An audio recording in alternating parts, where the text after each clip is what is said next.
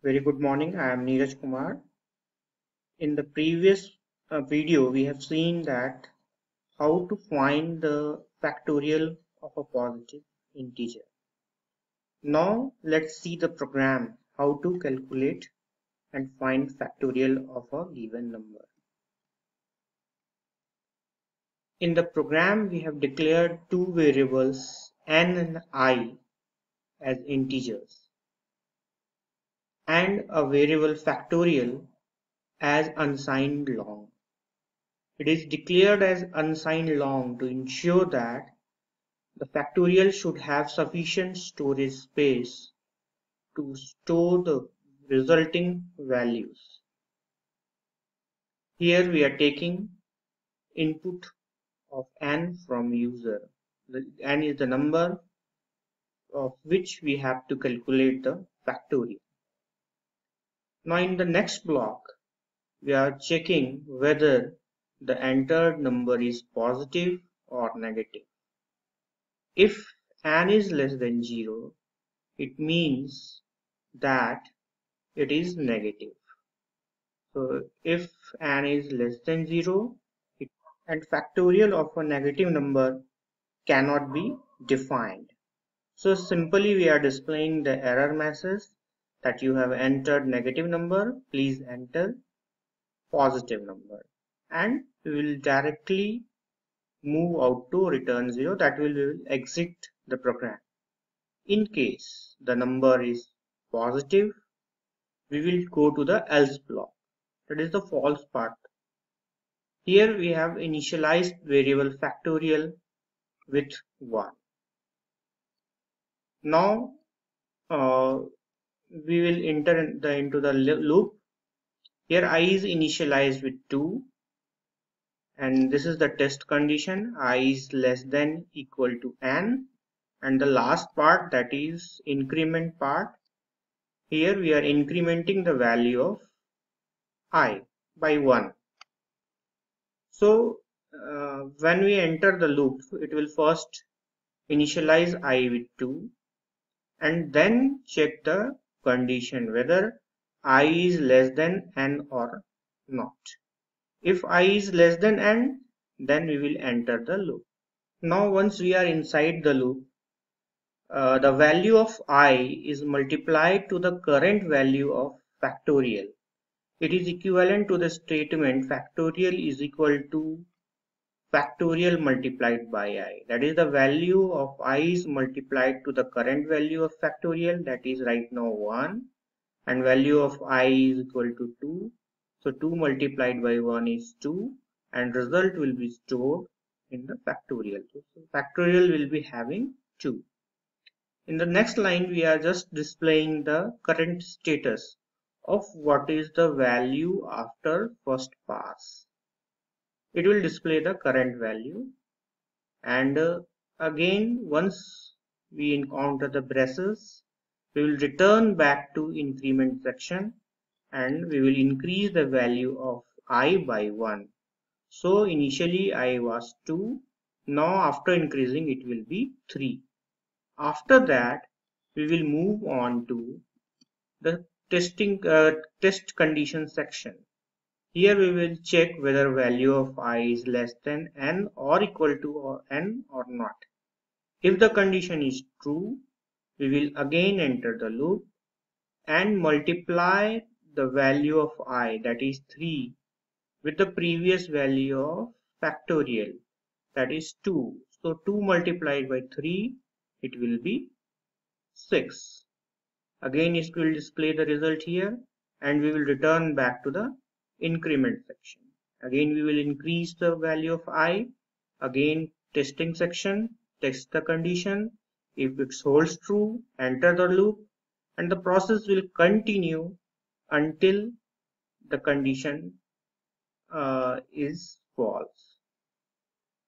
Finally, once the condition is false, we will be outside the loop and we will encounter this statement printf factorial of this n is factorial.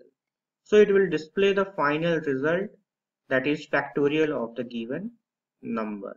This is how we can calculate factorial of a number. Just run the program and check output. Say, let's start with 0. As we know, factorial of 0 is 1.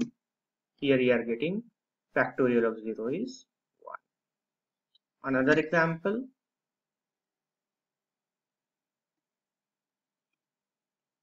Here we are entering, say, 1. Factorial of 1 is again 1. Next example, 2. Factorial of 2 is 2. Next example, 3. We are getting 2 passes, pass 1 and pass 2. In the previous all examples, we are not having any passes. In this case, we are having 2 passes. That is, loop is executed twice.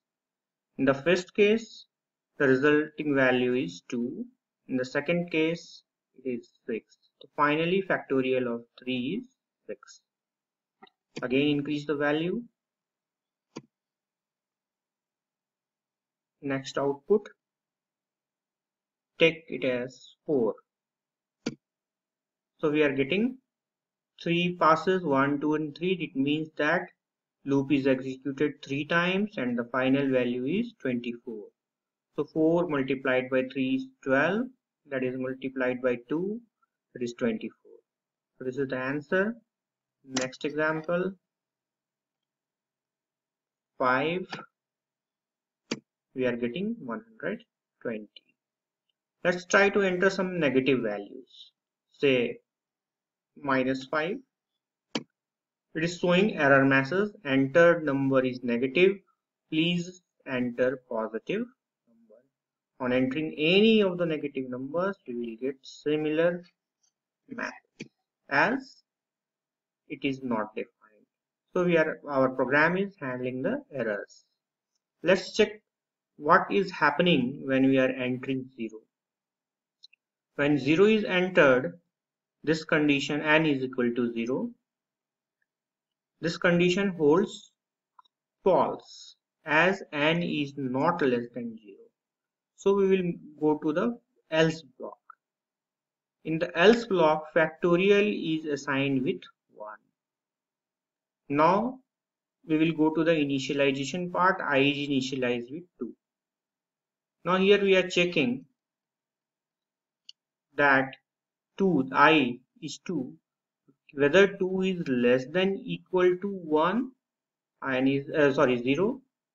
No, it's false. So we will be outside the loop. Finally, it will display the value of factorial, that is